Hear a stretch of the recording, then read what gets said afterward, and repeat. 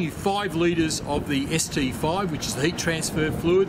That's got glycol in it, propylene glycol. It's got dipotassium monohydrogen phosphate in it, which is a pH buffer, and food colouring, so it can be seen if there is a leak, you see it, and some distilled water. So it's a correct proportion requirement to ensure that there is no frost damage done to the system. So the full 5 litres must be installed in every location around Australia with this system. Outside of Australia, if you get to countries where temperate climates can drop well below zero for a long period of time, we recommend 2 bottles of the heat transfer fluid. Countries like South Korea, Europe, so forth, it is important to ensure you protect against frost damage, and 2 bottles in those locations is essential. Here in Australia, you can get away in most locations with 1. Top of Mount Kosciuszko, I'd probably recommend 2 bottles up there.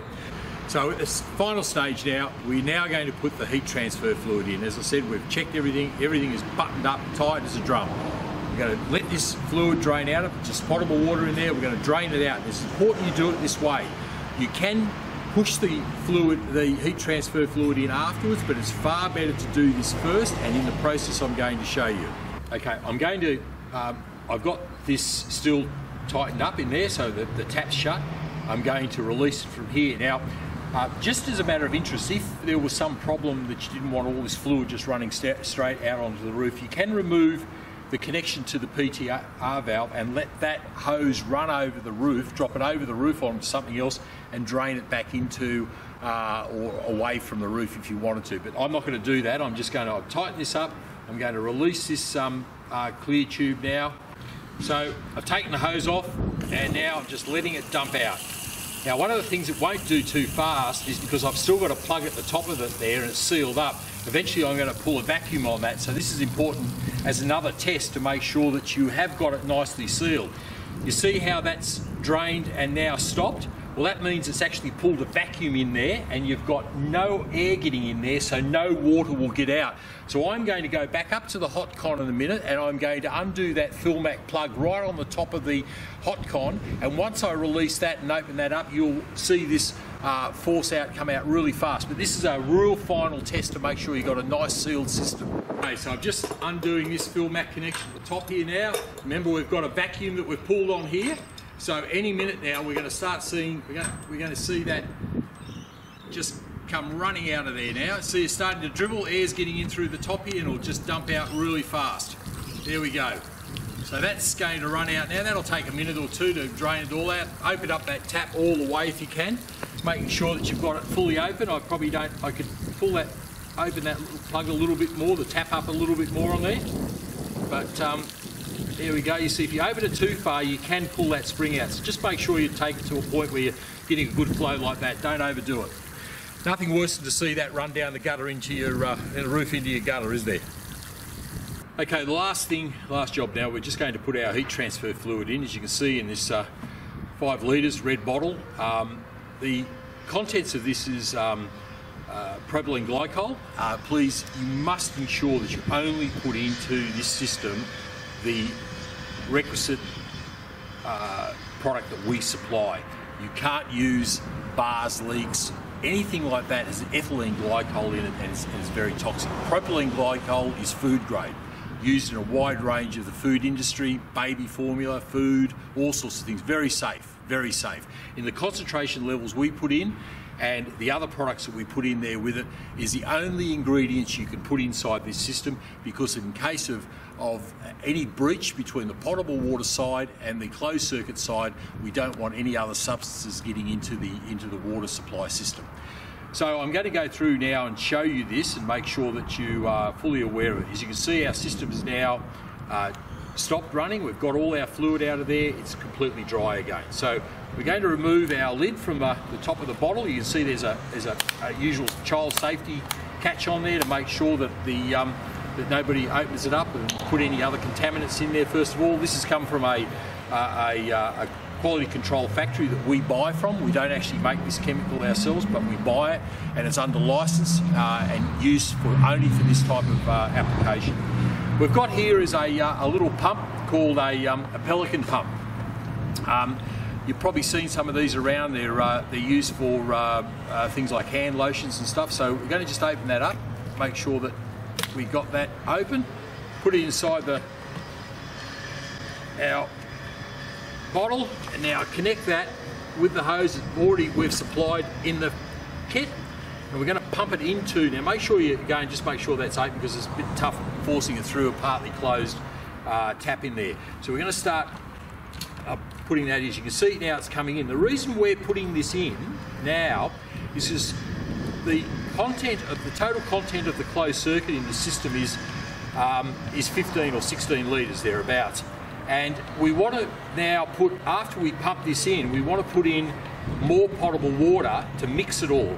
It's pretty important if you're in a very frost area, you're doing a job like this in the middle of winter, and we're quite late at night now, as you can see, getting into the afternoon. It starts to drop in temperature pretty quickly.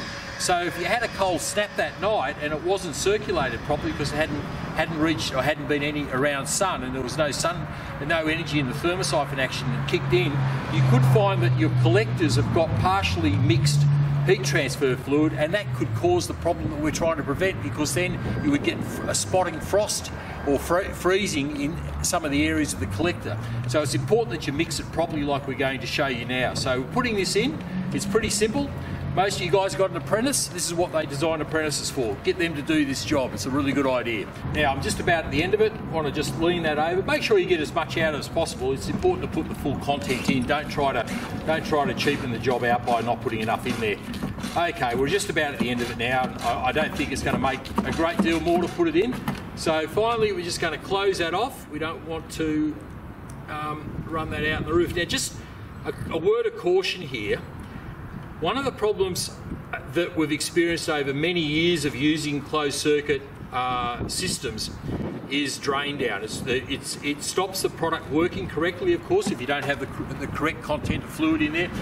But the glycol itself, whilst it's not a contaminant of any sort, if it does get onto the roof and then into the gutters, and if you've got rainwater systems, it can be a problem. It will could drain down into the rainwater tanks. There's a level of bacteria, even in the purest of water. It will kill the bacteria, it will go off, you'll smell a rotten smell and taste and all that. It won't do you any harm, but you've got to scrub your tank out and do it. So be very careful. What we do recommend is, if you are on rainwater, if you can at all possibly do it, make sure that the gutter that this is working to is somehow closed off, that you don't get any problems associated with excess spillage into water tanks. Now, it's not a problem if you're not using that water to drink, if it's just water that's just going to run out onto it, but any excess running out onto the roof, if it gets into that, could be a bit of a problem. So make sure you clean it up. If now I'm going to pull that off, just make sure that you don't just let it run onto the roof. Okay? Clean it up, wipe it up straight away, hold that up, and away you go. Shouldn't be a problem. Right, so now we've got this closed off. We'll put our glycol in there, so 5 litres of glycol. We're going to put our hose back on now and mix it. So we've still got another 11 or 12 litres of fluid to put in there now. This is the correct ratio which will work with our system. Tighten that up. Open this up again. See that's starting to run out a bit. That's not a problem. We'll fill that back and push it back up in there now. Okay, so your hose is still connected, your fill hose is still connected to your PTR valve. The expansion vessel connection's off here, so we're going to have water coming out of there, and away we go. It's running back up into there now. You can see that it's just dribbling out a little bit out the front here, so I'll just close that off to make sure that that's closed up a little bit, because as I said, if you pull it out too far, you run the risk of it jumping out.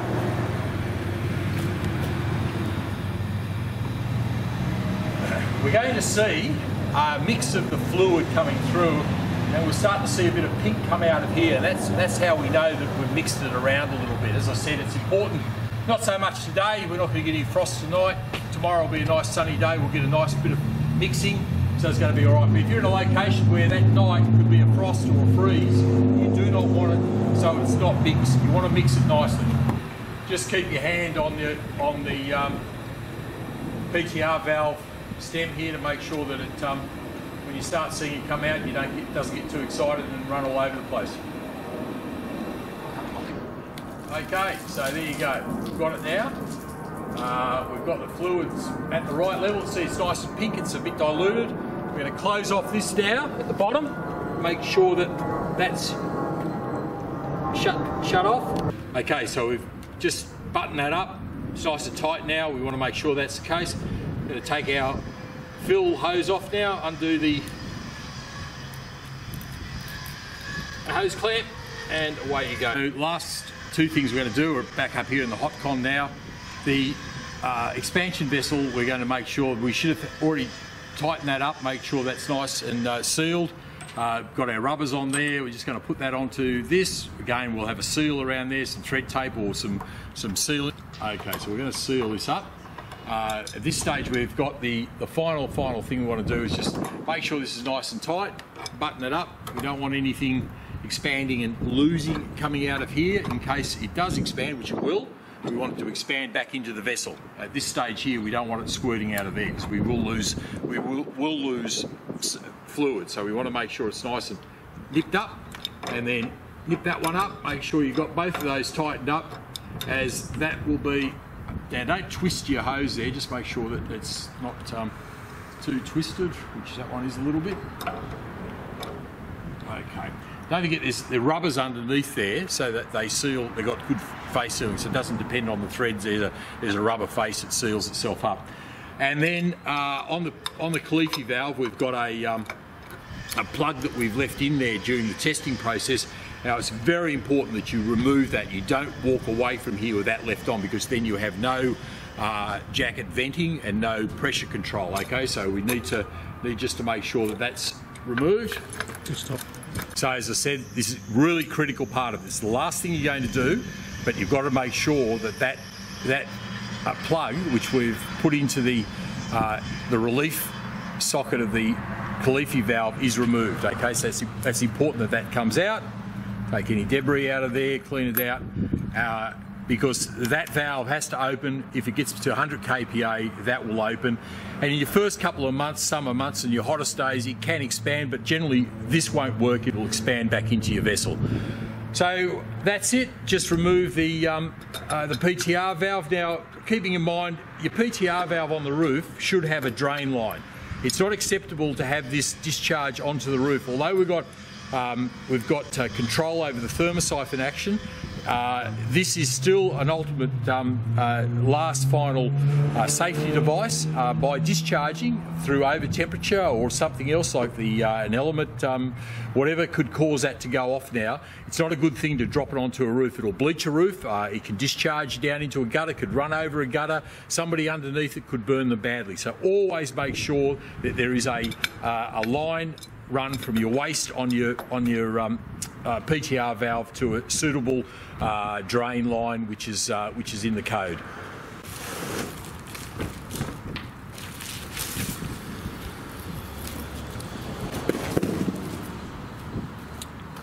All right, finally, we're just cleaning up all our stuff. Obviously, we've got the pleasure of working on the ground here on a frame. You're on the roof, so remove all the debris, the cover, make sure the glass is nicely clean. You know, generally it comes out of the warehouse looking pretty good, but give it a bit of a clean up. Give it a chance. It'll get a lot of dust over the next few years, so you might get a good start in life. Finally, I've just flushed this pump out. It's a good thing to have it for future use. As I said before, be careful where you flush the waste. It's not a problem, but you can just flush it out like that. It screws up.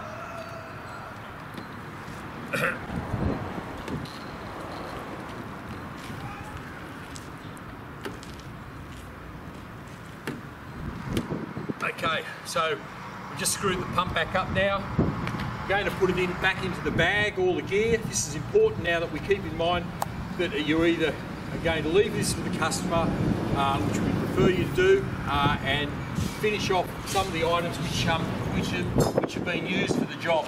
So future use, so somebody else coming out of the site can get some value out of it as well. The plugs that we've spoken about, we'll put them in there. There's a push bike pump somewhere floating around here.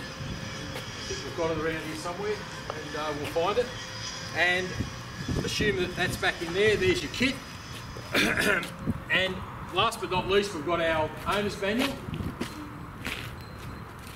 Keeping in mind, this is pretty important. The customer's just spent $4,000, $5,000 for this. They want to make sure they get all the information about it. This is their owner's manual. It's sealed up neatly, so there won't be any harm.